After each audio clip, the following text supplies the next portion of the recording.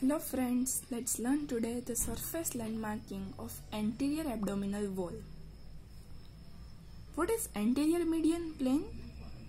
It is the plane passing through xiphoid process in front, which lies at the level of 9 thoracic vertebra, below to the pubic tubercle, which lies at the level of coccyx. Posteriorly, the plane of abdominal wall becomes low because less extended due to the presence of thoracic cage above and gluteal region below. What is supralateral margins of the anterior abdominal wall? The supralateral margins are nothing but the right and left costal margins formed by the costal part of 7th, 8th, 9th and 10th ribs. Now, what is subcostal plane? The 10th costal margin lies at the region of mid-axillary region. A transverse plane passing through this mid-axillary region of 10th costal margin forms subcostal plane, which lies at the level of 3rd lumbar vertebrae. What is infrasternal or subcostal angle? As we can see, it is the sternum and these are the ribs. The costal part of the right and left ribs forms the subcostal angle, at the apex of which lies the xiphoid process. What is the highest point of iliac crest? It lies just behind the midpoint of iliac crest and passes through L4 vertebrae. Tubercle of iliac crest lies 5 cm behind the anterior superior iliac spine and it lies over 5th lumbar vertebrae. A transverse plane passing through the tubercle forms intertubercular plane. Now, what is inguinal ligament? It is the ligament formed by the aponeurosis of external oblique abdominis, which lies between anterior superior iliac spine and pubic tubercle.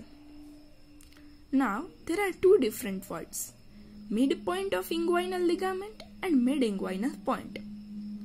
Midpoint of inguinal ligament is the middle point between anterior superior iliac spine and pubic tubercle, whereas mid-inguinal point stands for the midpoint between anterior superior iliac spine and pubic symphysis. Now, what is spermatic cord? It is soft rounded cord present in male which can be felt beneath the skin when it moves downwards near the medial end of inguinal ligament. When palpated between finger and thumb, there is a firm palpation at its posterior end, which is Ductus Deferens. Along with Ductus Deferens, or which is known as vas deferens, there are arteries, veins, lymph vessels and nerves. Which are the arteries? Arteries to testis, that is testicular arteries, arteries to Ductus Deferens and cremasteric arteries. Veins includes the pampiniform plexus of veins. This is the plexus formed around the testis. Lymph vessels from testis.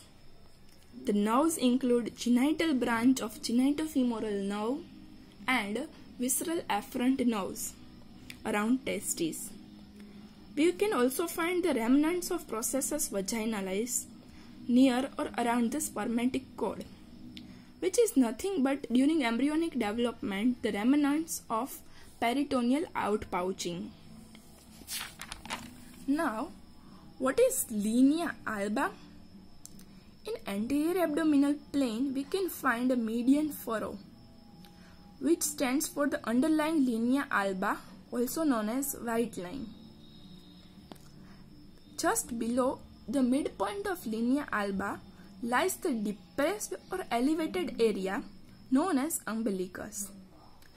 During intrauterine life, the exchange of nutrients takes place through umbilicus between mother and fetus. Now, what is linea semilunaris? It is a curved vertical groove lateral to the median furrow, which extends above to the tip of 9th costal cartilage and below to the pubic tubercle. Now, what is transpyloric plane? It is the transverse plane passing anteriorly through the tip of 9th costal cartilage and posteriorly through the first lumbar vertebra. As we can see, the name transpyloric.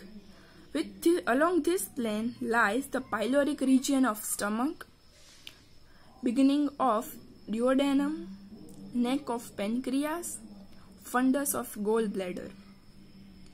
Now, what is the renal angle? It is present on the posterior part, angle formed between the outer border of erector spinae muscle and the 12th rib. This is known as renal angle. Here lies the lower part of the kidney.